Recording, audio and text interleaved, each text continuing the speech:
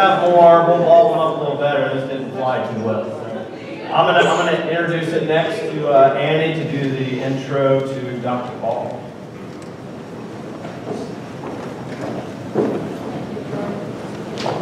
Good morning, everyone. I'm Annie Brewer, Director of Investment in Atlanta, and I'm helping companies finding business opportunities in Quebec and ultimately benefiting from a 37.5% tax credit on the salaries of data developers. I am so pleased to be here with you today and have the chance to introduce you to our guest speaker, Dr. Paul Kruszewski. He's a serial entrepreneur, originally from Alberta, Canada, and he is known for pushing the boundaries of artificial intelligence and computer graphics.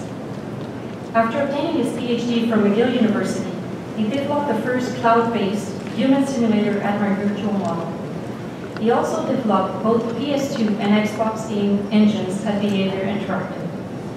His first company was founded in 2000 and called AI.implant, and it was a crowd simulation program with people doing simple tasks.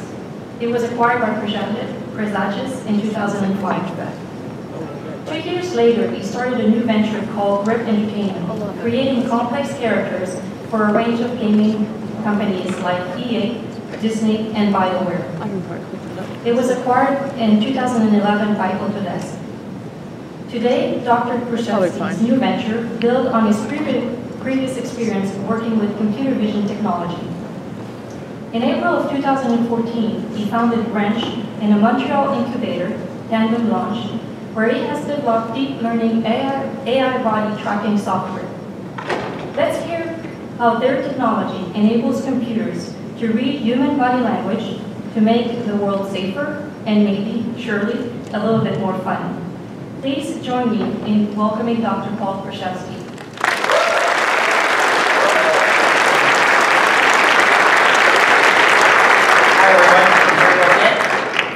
All right, great. Oh, I got a clicker and everything.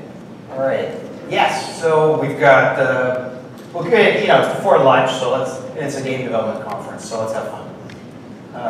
All right. So the alternative title that is From Pigs to Pixels. I'll talk a little bit about how I got in this business, and hopefully it inspires some younger people to try it out. All right, so yes, as Annie said, I'm from Canada, the Great White North. Let's see. So, okay, so that's Canada. You're down here. Okay, so that's where we are. So I'm from Alberta, but I live in Quebec. And the interesting thing is that what do you call the local little store where you buy beer? What's it called? I have no idea in North Carolina. Corner store. Okay, see, there you go. Where I come from, you call it a convenience store. And where I live, it's called a dépanneur. So, fun fact. All right, you're going to learn a lot of fun facts. So, there, I grew up on a farm in Alberta, so that's the old house I grew up in. That's not what it looked like when I was born. So that's my dad now, but that's my V10 house. My poor mother, there was no running water. So this also gives a sense of just how I think things have changed just even 50 years, right? Electricity, no running water, that's the homestead. Much bigger, better. So I want to talk about 1981. This is about computer graphics, not about electrification of rural Alberta. That's me. You can see I have the same style as before. And that's what I wanted. I don't know if you know what that is. That's a TRS-80 color computer. That was the thing in 1981. That's 16K. You buy it, you plug it into a TV, right? And then it works. And then if you want to store your program, you plug it into a cassette recorder. So I'm talking like completely alien language to like 90% of the audience, right? This was, oh my God, I get excited. I wanted so bad. One problem, I needed $1,000 Canadian. That's $1,000 Canadian then, so that would be way too much. $10,000. So how do I get $1,000, right? This is a theme in my life. I want to do something cool. I want to program, but I have no money. So what I did, ours was a beef farm, but to raise money for, we didn't get allowance or anything, so we raised pigs myself. So that's my pigs. So I sold them. I got $250. That's the cycle of life. So So I got $250,000 or $250. Sorry, my numbers have gotten bigger as I got older. And I need $1,000. How am I going to leverage this 250? Well, you know, it's friends, family, and fools, right? So go to my brother. That's my younger brother, Todd, there. And he's smaller there. He's not smaller anymore. He's much bigger than me. And I said, Todd, we love video games. We need to buy a computer. We'll buy a computer to play all the games you want. He's like, bro, I'm in. Awesome, 250. I'm at 500. But I still need 500 bucks. What do I do? All right, well, I go to my dad. And I said, Dad, computers are the future. I want to program. I want to be a programmer because I'm going to get a great job. And I said, I put in 250. Todd's put in 250. Matches. He said, sure. And there you go. I get $1,000, I get my computer, and I start typing in. I'm typing in my first program and watching it go. And it's been literally, this is what I've been doing for the last 40 years, is just hacking and hustling. So, fast forward, I'm very happy, you know, in my 20s. I get a scholarship to go anywhere I want to do my PhD. I won an award. But I really want to work on AI, but you know, this is like in 1990. So if you have, how many people have heard of the AI winter? Okay, so it was brutal. I was a Prolog programmer, loved all this stuff. It just was dying out there. And so, what's to do? Well, I didn't know what to do. I didn't know where I wanted to live because I had gone to Montreal and Quebec during undergrad. And I went there to learn French, and I went there to have fun. I said, wow, I don't know what I want to study, because like, AI is pretty much dead. But man, is Montreal a cool place. So I said, okay, I'll go to Yale. Why not? And so, as I was studying, my buddy Clark showed me this paper. And I don't know if you can't really see it, unfortunately, from the screen, but there's a guy called Craig Reynolds, and he wrote this paper called Boids. And what Boids was a computer system to simulate life. So back before people talked about artificial intelligence, people would talk about artificial life. It's not going to really look great on the screen, I apologize, but so this is a game, 1991, and you're seeing, this is the graphics, and you're seeing a whole bunch of fish and birds swim in a flock. And I'm like, wow, this is amazing. I love this. I want to do this kind of stuff. And then my prof, he showed me this book called The Algorithmic Beauty of Plants. So the algorithmic beauty of plants was about how do you generate complexity. So you might be familiar with fractals and things to generate computer graphics. Again, I'm showing my age on all this. But L systems were this language that allowed you to express natural growth in a beautiful mathematical pattern. And it was really pioneered by a guy called Przemek Kruszewski. So Przemek Kruszewski, Polish guy, but worked at the University of Calgary. And I was privileged enough to work with him a little bit.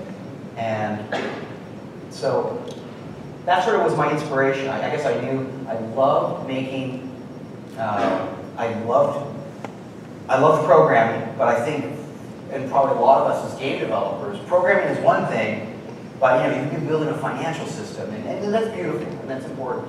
But there's something joyful about watching the pixel on the screen, the magic that you create this. And the artist, I think you feel the same way. You create this and it's on the screen, and you can, and then as a gamer, you can interact with it. That's just so powerful. I just wanted to dedicate my life to it. So as my bio said, I helped build a first virtual human system. In 1998, I got recruited into be the first CTO at Behavior Interactive in Montreal. Still a large game company to this day, and I think it's the largest independent game developer in Quebec at 500 plus people. And built PS2 engine, but as much as I was enjoying all that, my entrepreneurial spirit was there. I was like, okay, I want to build a company. I want to build an AI middleware company. So I started this company, AI.implant, in 2000. And as I said, it was crowd simulation. So what's AI in 2000, right? I mean, because there's no deep learning. Expert systems were dead. So AI in 2000 is really about large agent simulation. So what I mean by that is, lots of people not doing. So we could simulate you guys, for example, in the sense of an interactive audience, in the sense of if I say something funny, some people randomly laugh. When it's end, hopefully people clap, but not really complex. But lots of people. So really, from a business way, we worked on special effects for movies where you have 1,000 people. And this is really so 2000s, right? 1,000 people on one hill, 1,000 people on the other hill, running, come together, bang, bang, bang, bang, beat each other to death. So we worked on films, built this crowd simulator. You can see some really cool stuff there. Then we got sucked into games because, again, I love the interactive. And I've always had this belief that, humans are humans, right? Us here at Montreal, across the world, we're all humans. And so there shouldn't be a difference in an engine that could simulate humans doing, large-scale battles to, humans evacuating cities. Why? And why can't we? I've always felt that computer graphics in film and computer graphics in games are very similar. It's just a question of runtime. So if we could make a runtime engine that had, then we could put it into games. So we worked on games. There's me in a completely different style back then. And but ultimately, where we got the most interest was in the military, is for military simulation and training. So this is around 2004, and where everyone would think, wow, the military, they have the best computer graphics, they got the best everything. They actually don't. And this is one of the messages I want to give to you guys, is that the computer game business is huge, and it's probably the single biggest driver of computer graphics in the world. So we would start, people from like the Marine Corps would call us and say, we want to, use your tech to build training systems and stuff. And we just started licensing it out, and then we started working with a group in Old Dominion University on research, and it just got bigger and bigger and bigger until we were acquired by a large military simulation company in Montreal what's called Ingenuity. Then it was bought by CAE, which is the largest simulation company in the world, also based in Montreal. Then it was renamed Presagis.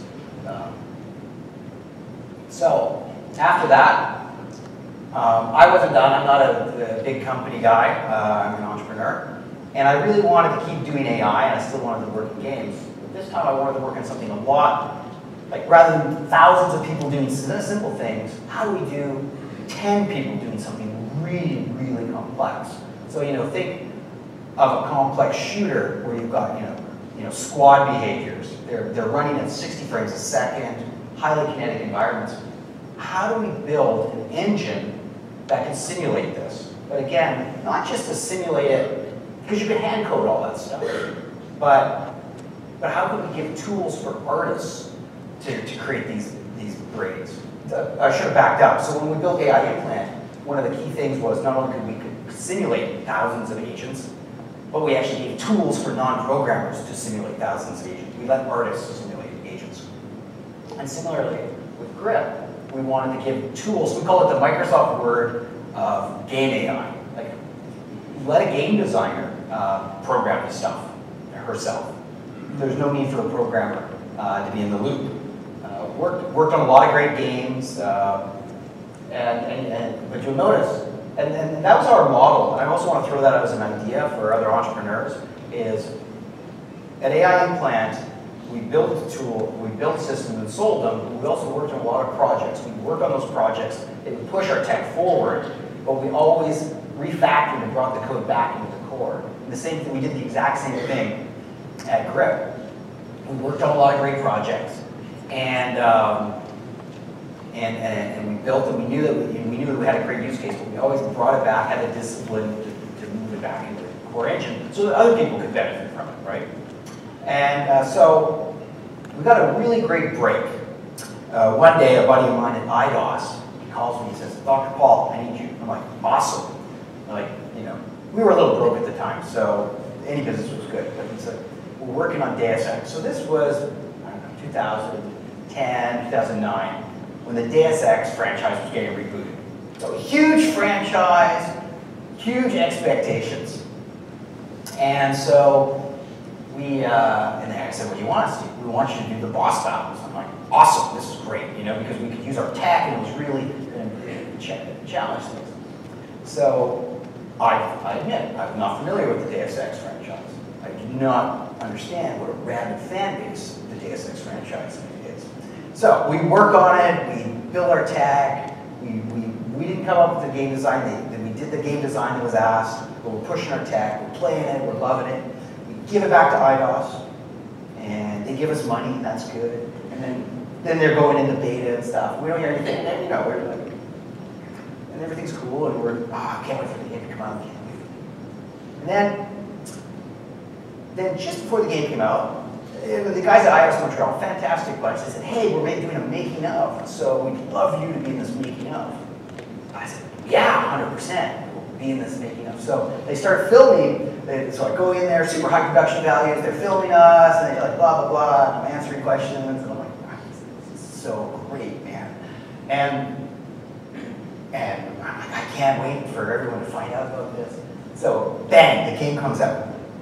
And we get, and we start seeing reviews. And they're like, this is the greatest game ever, but the boss battles are garbage. Who did the boss battles? I hate them. It was like, and I'm like, ooh, this is bad. And we buy it, we get a copy, and we start playing it, and we're like, wait, this is different from what we built. And I'm like talking to Aaron, my partner, Aaron, yeah, he's like, dude, this is totally the wrong thing. Because we had an old copy, right? So we go to Perforce, we rebuild our version. Like, no, that's what we built. And we play the Deus Ex version. Wait, that's totally different. Like, ooh. We're like, we'll back it. But again, what can we do, right? We're contractors, and we're like, then the perfect storm. They launched the video. They launched the video of the making of, and then Paul shows up on YouTube.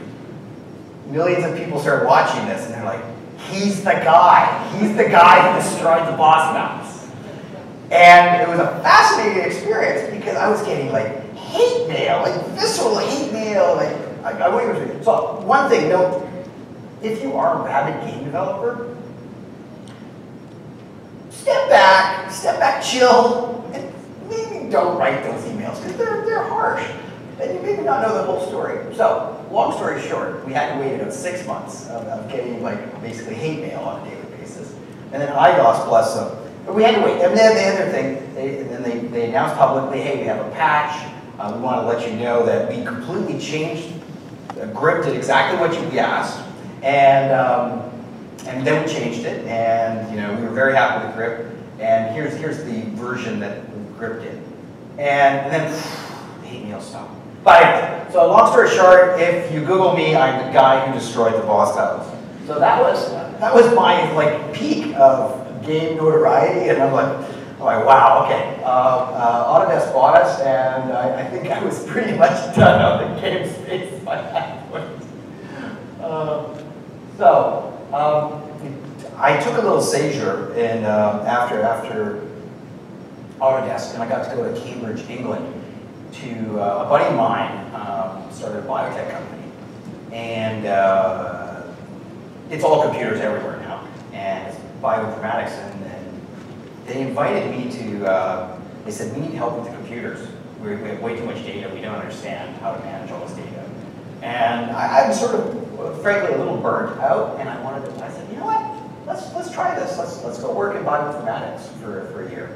So I did that, and great experience, and why I'm telling this is I want you to always think, I think so many disciplines are so similar. The more you know about other disciplines, the more you can actually do your own job better. That's where I'm going with this. And so in games, talking to film people, talking to military people, you really want to talk to different people because it's going to give you a different perspective on things. And what I got out of the biotech people is when you actually drill into molecular biology, it's really similar to programming. They just happen to use, proteins and things. But it was also really interesting to watch scientists work with large data sets. And we'll get to that with deep learning in a second. 2014, I got the entrepreneurial bug again, there's a group at Tandem Launch called Tandem Launch. This is a Montreal incubator. If you don't know about it, you should. They're very committed to deep tech, and I would encourage anyone who's interested in going into deep tech to check them out. They basically, their model is they'll bring tech from universities, they'll bring people together and start companies. So they approached me to work on a video processing system. And I was really excited because I think I was ready to get out of computer graphics and say, hey, let's look at the other side of this. And so we worked on video denoising. Along the way, so we built the world's best video denoiser for 2 years. We sold it to Hollywood. Unfortunately, I don't have the video, so that's Mark Cuban. We'll talk about him in a second. But that was the launch. When they launched it in Hollywood, this is, you can't see it on the screen, but this is the noisy side, and this is the clean side. And Mark was generous enough to be in the film. So they actually filmed this commercial off-site, just outside of Shark Tank. So we got basically an hour. So I'll explain what's going on. So we're building a denoiser, selling the denoiser, but we also got to raise some money. So I was fortunate enough to get a hold of Mark. Mark saw what we wanted to work on long term, got excited, and not only did he invest, he became a board member. Obviously he does a lot of deals, but he's probably on about 10 boards, so he's a board member. So he's been so generous with his time. So we wanted to make a video showing the denoising, but again, we've got Mark Cuban. So we went down and we said, Mark, we want to make this video of you. And we went down and we had 1 hour with him in between Shark Tank episodes or whatever, and literally shot the whole thing right there. And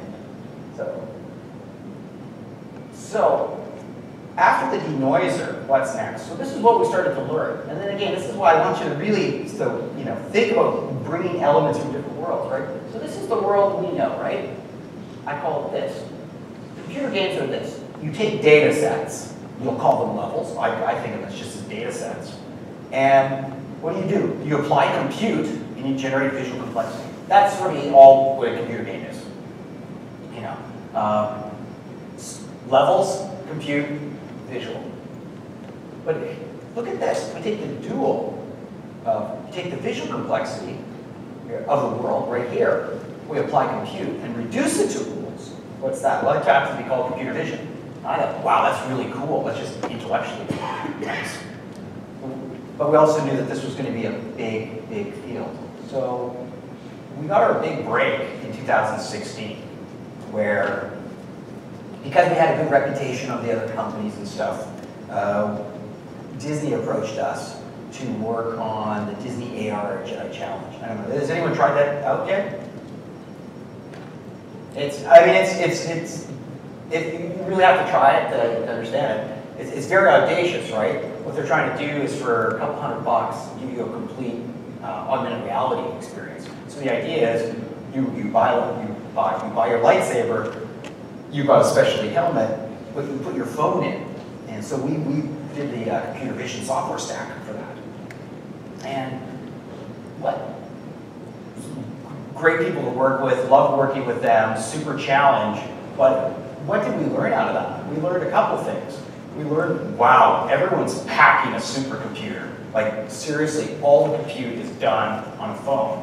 And remember, go back to 1981, where for $1,000, I've got a 16K. I don't know what hertz that thing was, but I love it. Now everyone literally carries a supercomputer, and how they with cameras.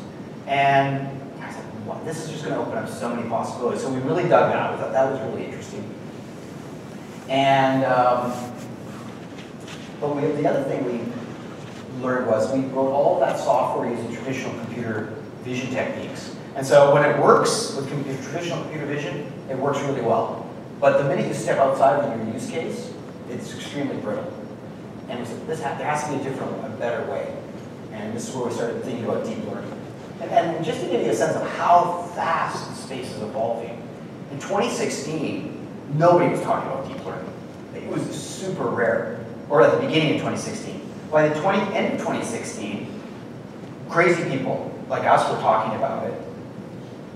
By now, in 2018, 2018, everyone's talking. If you're not using deep learning, you're in trouble.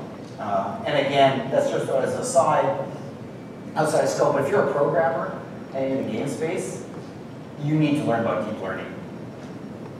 If you can boil your problem down to a bunch of labeled data sets, you owe it to yourself to be I would be a deep learning first person. I mean, you don't need a PhD to do deep learning. Our team has half PhDs, half don't, but everyone does deep learning. You know, we'll take people out of university and we'll make them into machine learning experts in a year.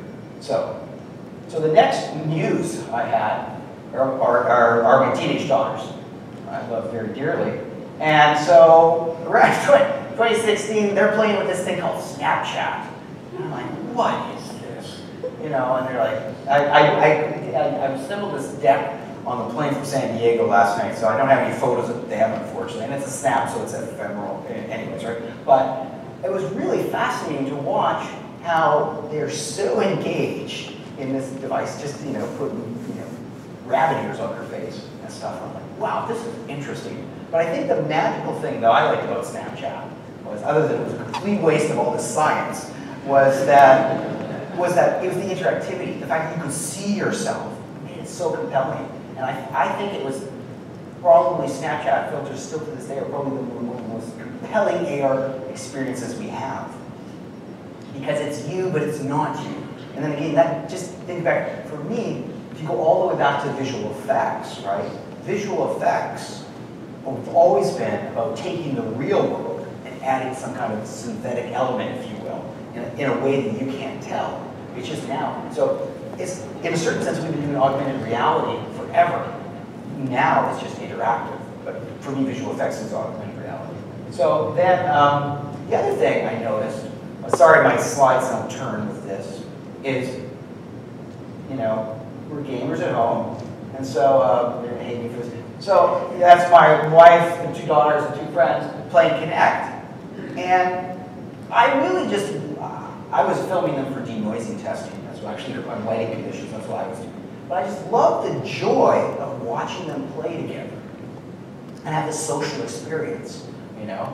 Now, if you've used the Kinect, you know that it's got good and it's bad, right? The good is when it works, it's really fun, and it's super immersive.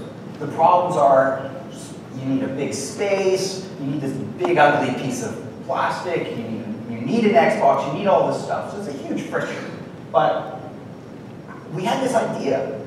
What if we could do this? What if we could put all the power of a Kinect onto an iPhone? Wow, that would be crazy, right? Remember Kinect? They spent $500 million developing Microsoft Kinect. But we said, what if we could do that? You know, we could all the fun of Snapchat and then all the power of Kinect, put it together in a thing. So that was really the inspiration. I'd love to say that Bill inspired me, but I dug this up after. But I think this is a great quote that I'll read from Bill Gates. You know, what if we could build computers that one day could see, hear, talk, and understand human beings? And that's 1991. I think the other message I want to pass to you is the future is here. It's really an amazing time. Again, I've been a technologist for 40 years, and the last couple of years are just mind-numbingly fast. And all the stuff that we dreamed of even 10 years ago, it's just happening. So think of all the things we could do, you know. Don't think about how we could do it, but what if we could, what if a camera could read body language? So then we're going to step back and shift gears. We've been talking about fun and games, and you know, I love computer graphics, I love games. But this is my 3rd company. Had a lot of fun, had a lot of success. But you get to a certain place in life where you want to, you know, you want to do a little more than just have fun. You want to build something that's big and hopefully, you know, helpful. Having fun is good. Don't get me wrong, I love it. But so, you know, this is a use case that's really important to me because my maternal grandmother, she, after my grandfather died, she lived alone in town, and my mom would come and visit about every day. We'll have lunch with her, make sure she's okay, and she's like living on her own. And so the one day my mother could not visit my grandma. She has a stroke. And my mom didn't come to see her for 3 days because just, life, right? My mom. And my grandmother laid on the floor for 3 days. And if you know anything about stroke, she was never the same again. And she was a super vibrant woman. She taught me how to read. We used to write like crazy long letters to each other when I was traveling and stuff. And all that was gone. She was still there, but she was not there. And it was the most heartbreaking thing ever. And we just could sit together and she just squeezed my hand, but that was it. And if you know anything about strokes, it really is a time curve, right? The faster you can get medical help, the more you can diminish those effects. And I know there's not a day that goes by that my mom doesn't think about this. She's way too hard on herself. It's just bad luck. But so we're envisioning a world where there are going to be cameras in the house. There already are. There's going to be robots interacting. Maybe it's an Alexa device. There'll be a variety.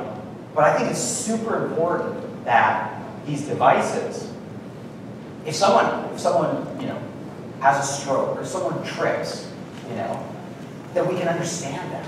We can understand and communicate to that person. Say, hey, are you okay? Move your hand if you're okay. And if nothing happened, you can be like, I tripped. I'm like, yeah, I'm good. Whatever. Then it doesn't do anything. But otherwise, it calls 911 and someone can help. I think that's a super, super important problem we need to solve. It's fantastic. We can use game technology to solve it, but it's really an important problem, and it's not going to go away. It's going to get bigger and bigger. Demographics are clear. Populations are aging, and the desire for autonomy is there. I want to live. I want to live in my house as long as possible. I think it's very normal. So another big thing that's happening, and we're living right now, is autonomous vehicles. So and it's in the news right now, and it's a very big problem. I think there's been a lot of great work on autonomous vehicles, how do you keep the vehicles on the road. What's the state of the art for understanding people? The state of the art, if you ever see like video footage of what an autonomous vehicle looks like, you're just a bounding box. You're literally a box that says human, kid, that's it. Now, if you drive, imagine you drove with that knowledge that just said human, human, human. You can't drive. You can't not drive properly with that level of knowledge, right? You have to understand, is that person, you have to read the intent, is that person going to go across the street? Is that kid running after a ball? What's happening? What's happening? Have you scared have you scared the pedestrian? Just think, we're going to live in this really interesting time, to be determined how long, where there will be the world we have, and then slowly autonomous vehicles come in. But it's not like we're going to flip a switch and autonomous vehicles, all of a sudden it's all autonomous vehicles. It would be this crazy hybrid world for a long time. And how do we, there's a traffic cop who's doing traffic like this, stop. Now all of a sudden you've got 10% mix of autonomous vehicles. What is the autonomous vehicle supposed to do? People are not going to be carrying multiple apps to communicate to these cars. We need to have cars. It's crazy, but when we started thinking about this, it's like, wow, how will those cars control themselves? On a healthier note, it's, and I think Connect pushed this a little bit, is, we all want to be healthier. One of the great things about a personal trainer is that person's an expert and can watch you and can make sure that you do. It's not just about motivation, but can really help you have right form, protect yourself, Make sure you don't cheat, no, give me like 10 real burpees, not like the wannabe burpees. Give me the real burpees. And now, people can't afford it, and not everyone's lucky enough to have a trainer. And also, if you travel like crazy, you can't put your trainer in a box. So I think you're going to see very soon in mobile phones, there are a lot of apps that are going to act as your personal trainer. Healthier, just building on that, again, we really are living in the future. Your phone is becoming a tricorder. right? You will start to be able to analyze people's gaits. There's a lot of interesting things we can tell, watching people's gaits on certain diseases. Now, easier. Who doesn't like easy? We all want convenience. We're a society that's obsessed with convenience and saving time because we live crazy busy lives. So this is another big trend, is frictionless shopping. You will walk into a store, a corner store, or a debonair, or a convenience store, and just grab it up, right? Just literally walk in, hi, Dr. Paul, I grab my stuff and I go. This is happening, but the only way this is going to happen is if computers can understand what you're doing in the store. It actually has to understand what you're taking. And anybody, I'll just sort of share some use cases just to sort of get the juices flowing. The obvious is like, oh, I take this, I put it in my cart. Then, that's good. Now, I take this, oh, how many times have you done this where it's like, oh, I don't want this anymore. You put it, okay, I never do that, but I've seen it happen. You put it there and you just keep walking. How do you handle it? Or even more, it's like you're going with a buddy and you're like, hey, yo, and you throw it at your friend and you catch it. Like, all that kind of stuff we take for granted. This has to be solved.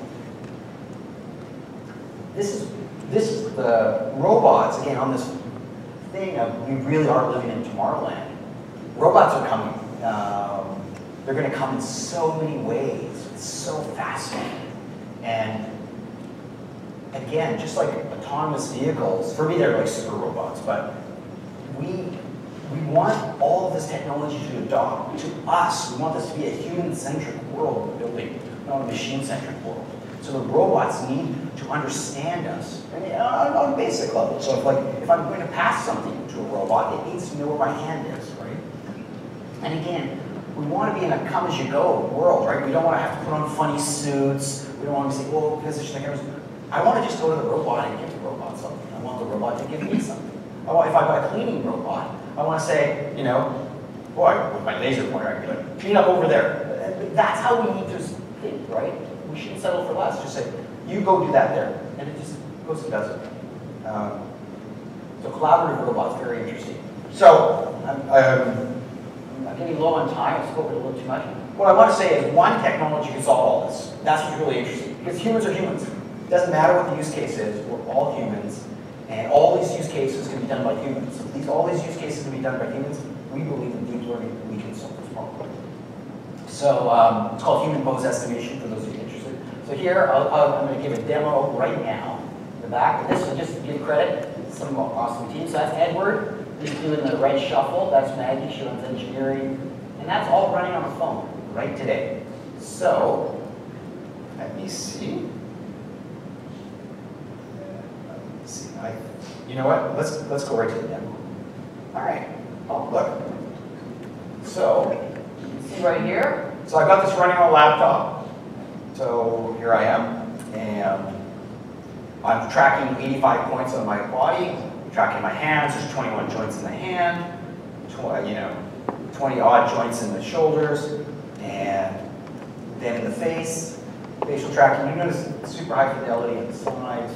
Most things will just die. When you turn like this, it will just die on you. But what's fun is we know where people are. We get rid of the people. Oh look, it's virtual green screen, just like that. Now,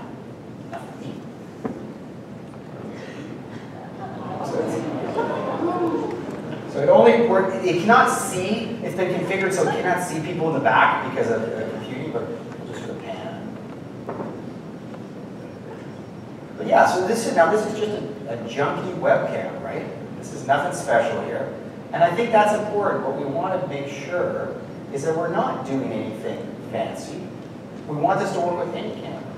This should just be part of, this is like rendering. That's how I look at it. So it should just work. So, but wait, there's more.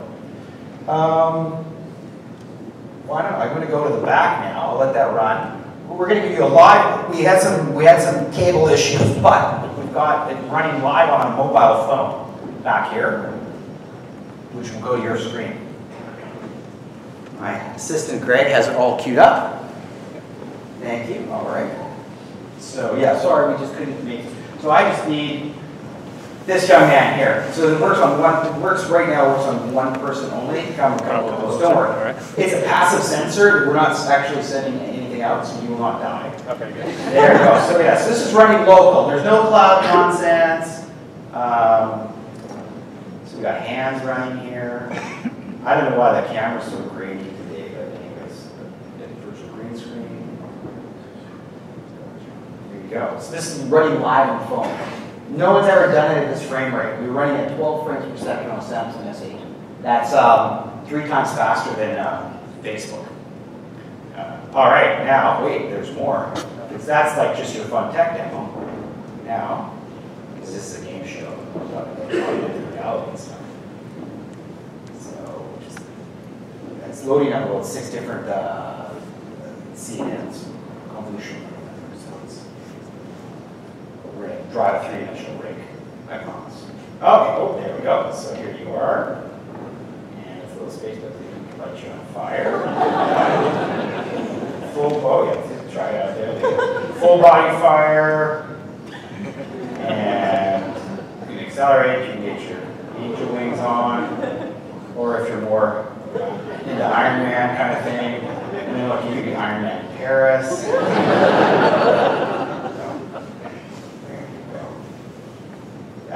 Perfect. Thank you very much. Appreciate it. Hand for our studio audience.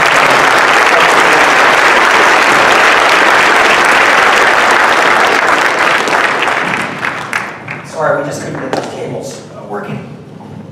All right. I know we've got about 15 minutes left, so I'm going to just turn this off. And nope, I'm not going to turn it off. And let me see.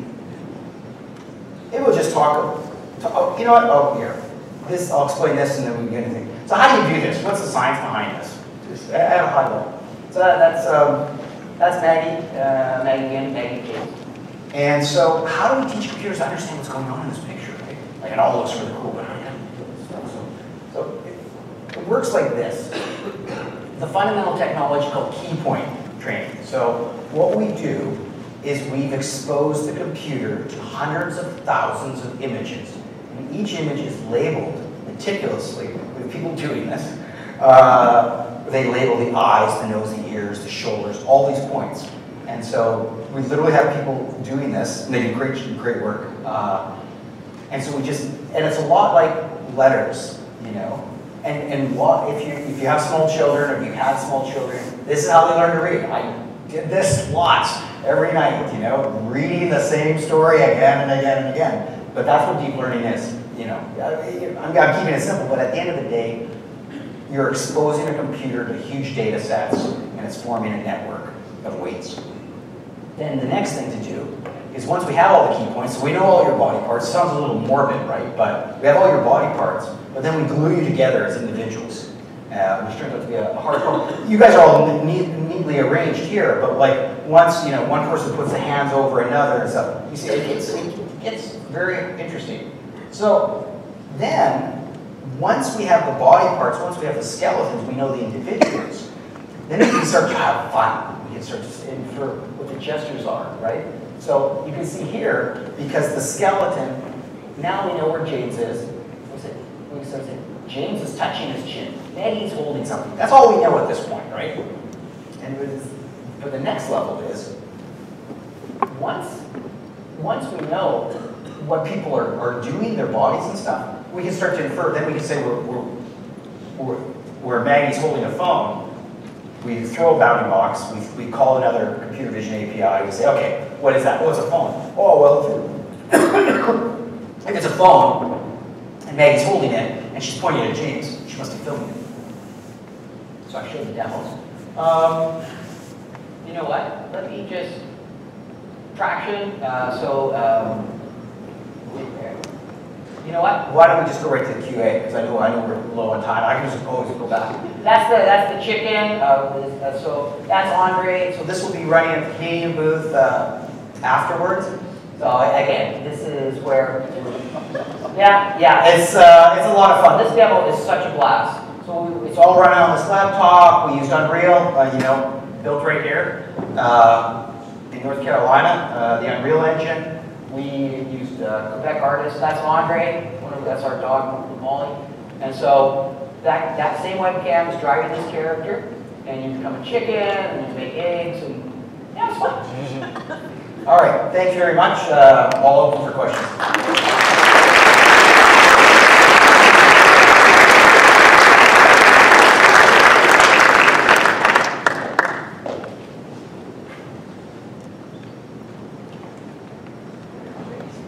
Oh, yeah.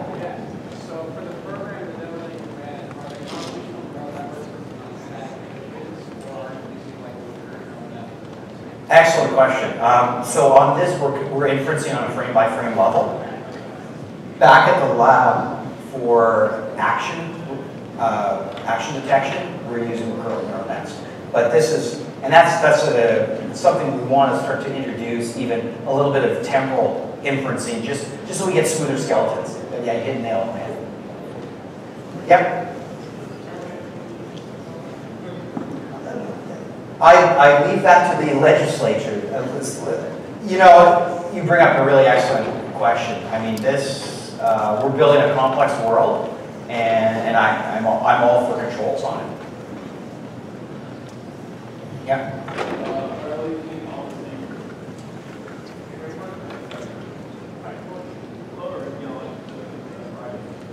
So another great question. So when we started, Cafe was sort of the thing to use. So we've invested a lot into Cafe, and we've sort of been just going with that since. One of the things where we spend more effort on, because we've got our tools and stuff, and we've experimented a little, is on the inferencing side. There's a thing from NVIDIA called TensorRT. A very confusing name. I've told them that. But TensorRT, what it does, it's a lot like DirectX in a certain sense, if you will, in the sense of what they've done is you could throw any Cafe model into TensorRT, more or less. There's work. But if you make it work with TensorRT, then they guarantee that it's going to work on any CUDA 9 card underneath, and that's a huge boost. And it runs way faster too. So that's where we've been more going. And then one of the challenges, there's just so many frameworks coming up there. We could literally be experimenting all the time. But it's, yeah, and that just gives you a sense of how fast the space is moving.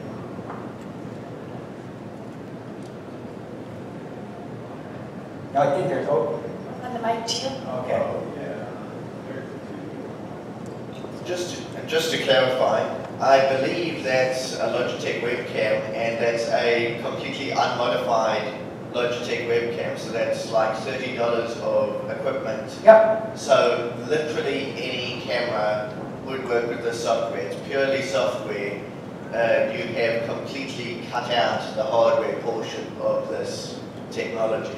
100%. That's our goal. I think it's really liberating because then you use any camera. Then it gets sort of weird and cool at the same time because now you can take any video footage you want. So it's sort of the obvious to be like, okay, well, we're getting drone footage from here, or some kind of CCTV camera footage, again, because like there's a huge infrastructure of CCTV cameras, and you can put it into a data center. But the sort of use case that I think is really cool is we can take old movies, right? So you can take Charlie Chaplin movie, and then you could run it through our system, get his mocap data, and then I feel the lawyers yelling at me already, but you could get Charlie Chaplin's mocap data, and then you could apply it to your own character. So that's where it's like, whoa, that's really cool. Coming to you, buddy. So speaking a little bit more realistically here, I noticed there were a lot of kind of jittery issues there. What is the next step to take this technology and make it a little bit more high fidelity or a better sort of time resolution where it doesn't quite jerk and get jittery? So great question. So that's running on, number one, that's running on a 1080. So that's on a GTX 1080. On like Titan V's, we can get up to 70 frames a second. So that gets rid of just in all kinds of motion capture. That just the more you sample, the better. You need to have going back to the camera thing. Again, this is a Logitech, so there's a super amount of latency with this camera. So we are working on projects where we are using machine vision cameras, and we also have synchronized machine vision cameras. So then you get two 2D feeds, you're going to get a way better 3D. So there's a lot of, and then getting back to the other point I made to the other gentleman, we need to start doing, right now we're only doing spatial inferencing, and we need to do temporal inferencing. So there's the question over here. Hi, this is a quick two-part question. For the image recognition, are you guys taking and categorizing all those photos yourself? And how many have you taken and categorized? So, great question. Actually, I have a little slide on that. Hopefully it's not too far away. Yeah, so the training pipeline. So it's a mix. So there are databases out there. One of the problems with the databases is that nobody has toes. And we think toes, it sounds crazy, but no one has toes. So you'll all of a sudden, if you start drilling, we're like, man, no one has toes. Only the rich people have toes. So we took a lot of existing databases, added toes. We've taken a lot of, we're working on these unannounced projects where, again, it works, and then they give us video, and it's like, oh man, it doesn't work. So then we take all that video, we annotate it, and we put it in the model so we make it more robust. But, and this was another game twist I wanted to talk about, was we use synthetic data. So, again, you can build virtual humans. The promise is, if you can build virtual humans that are photorealistic, you render them out, there's your image, but you've got perfect annotation data because you know exactly where the bones are and everything. Super interesting. I've been doing human simulations since '98. I'm long on it, but here's where we're at today. And I was surprised how hard it was. So people are making really great gains on using it for driving simulators, where you take like the classic GTA, and hack it and do that. That works, but I think on humans, we're just not there yet. In a sense, and I'll compare this to synthetic fuels, if you will, where you're still sort of going like an 80-20 blend of like 80% real gas and then 20% ethanol. That's where we're at, and we're not really sure why. Our hypothesis is that it's just the visual variety of humans. Like if we just lined up everyone here, and even though it's a game conference of nerds, you're going to get so much variety, body morphologies, dress, skin colors, everything, and that turns out to be just really hard. You think you can just and generate all these virtual humans. It turns out to be really, really hard. So I think there's going to be a long time still. But we'll get there. And I have this like matrix fantasy where I can dial up any group of people and I dial up any environment and just go choo-choo and out. But give me 5 years.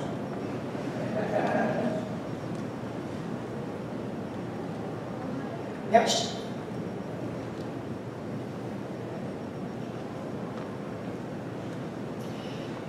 So how do you figure out where all the joints are and connect them?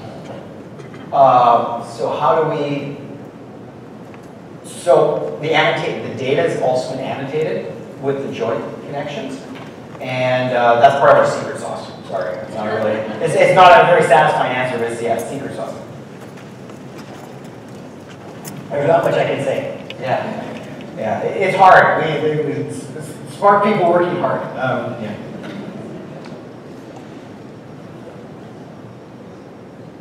One, two, three. So sort of a follow-up to the previous two questions, actually. So I understand how you're doing the visual recognition. How are you going from that with the proprietary model to the classification portion of the problem? So like you're tracking, but now you're trying to say, okay, he's touching his chin or she's holding something. We have another model. We have another model, an activity recognition model that we're developing that uses LTSM. That's about all I can say. How are you generating that data?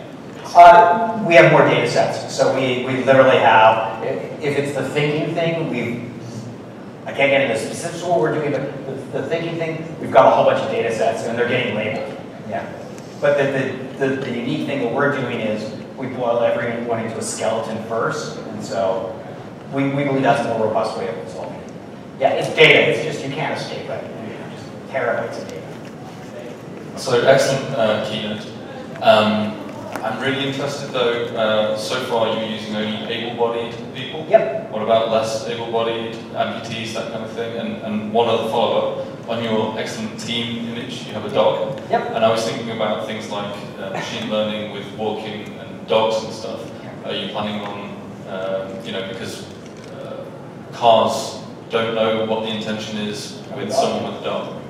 So that's two parts. So the first part was on disabilities and variety. This goes on the theory on the thing of variety. Yeah. So we're working on this theme park, unannounced theme park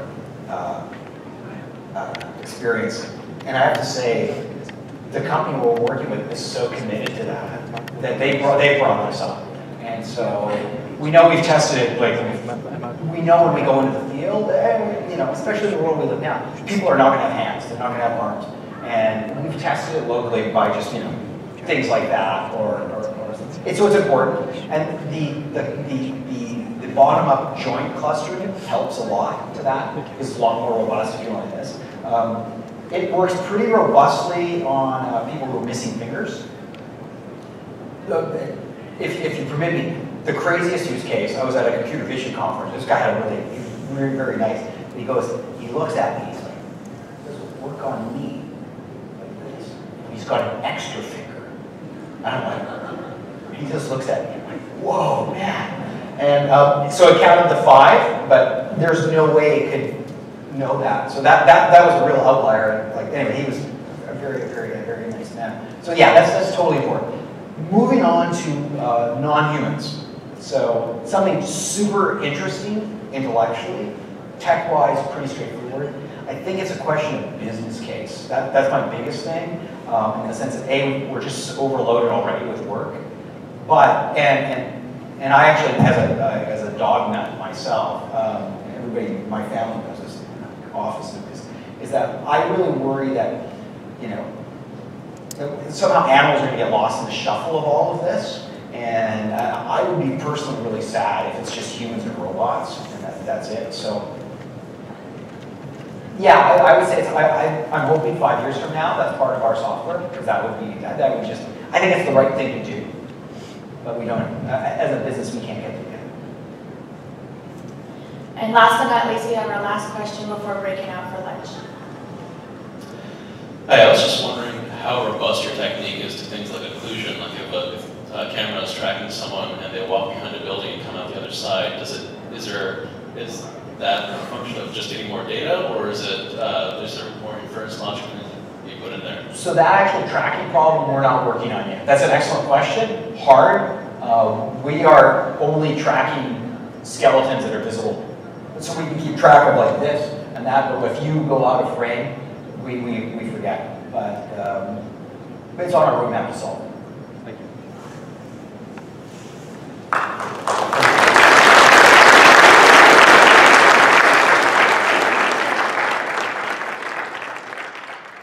you.